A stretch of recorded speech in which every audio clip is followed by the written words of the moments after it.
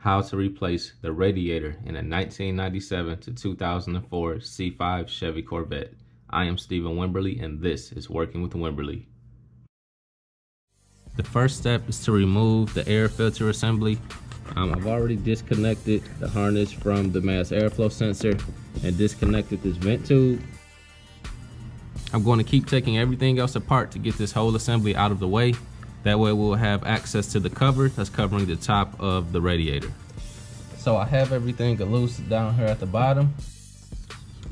Now I'm going to loosen the clamp so that I can remove the air filter assembly. Yours may look differently if you still have your factory air filter, but go ahead and just take everything out because you need to get to the cover that's over the radiator.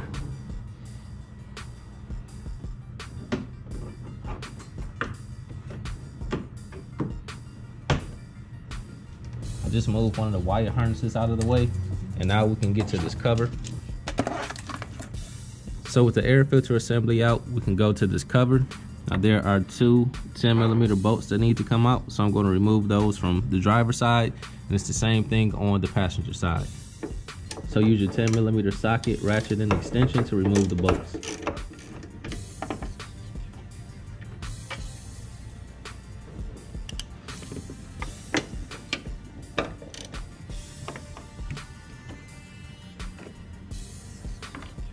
So we can see with the two bolts out from the driver's side, it's loose. Now I'm going to take out the two from the passenger side.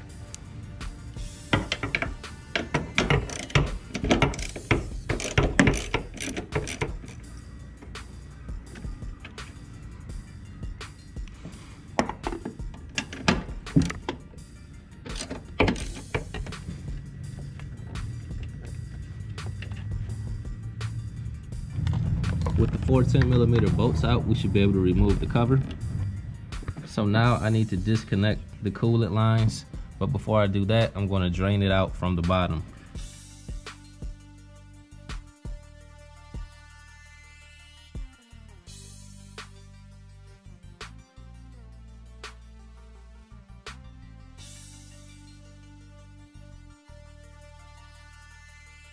And over here on the lower corner of the passenger side is the drain plug, so I'm just going to loosen that and let all of the fluid out.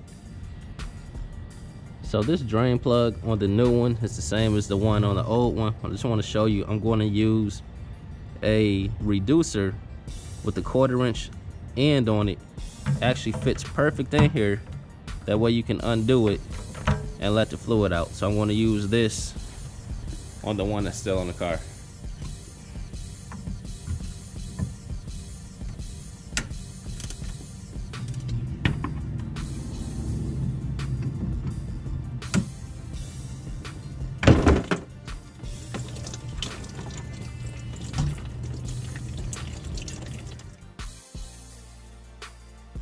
With the plug out and the coolant draining, I'm going to disconnect these two lines at the top of the radiator on the passenger side.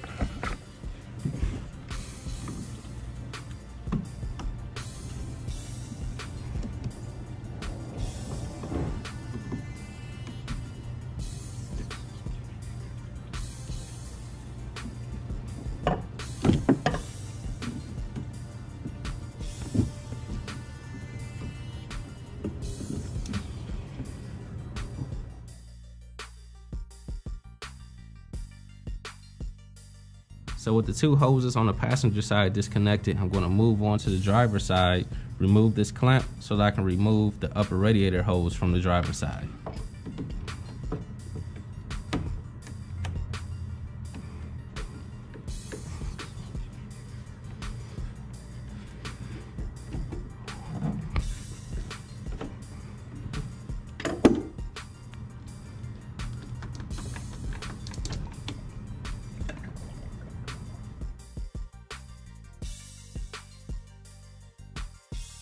The upper radiator hose is disconnected and I have it up out of the way. So once again, I'm using the new radiator for reference. You guys saw me loosen and remove the plug to let out all of the coolant. Then you saw me remove the two hoses from the top on the passenger side. And you just saw me remove the upper radiator hose from the driver's side. Now, the next step is to remove the lower radiator hose from the passenger side.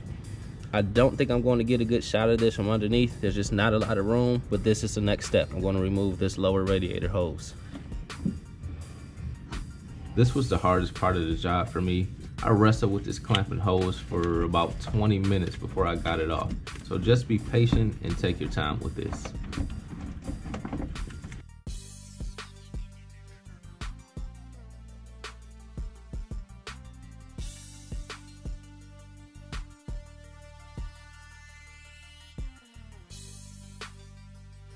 The lower radiator hose is disconnected. The cooling fans are loose. There's another condenser that's clipped on the front of it. If I can just lift this up and out of the way, I think I can get the radiator out.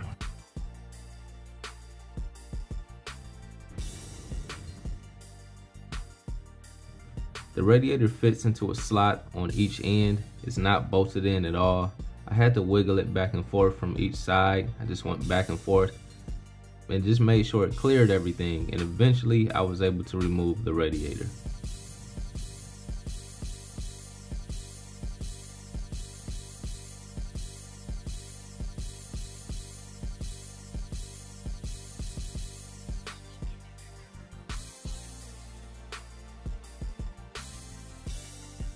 So here's the old radiator, here's the new one. So I'm going to try to slip this back in place and put it together. Installation is the reverse of the removal process. Slip the radiator into place, connect all of the hoses, install the air filter assembly and the radiator cover, and top off the coolant.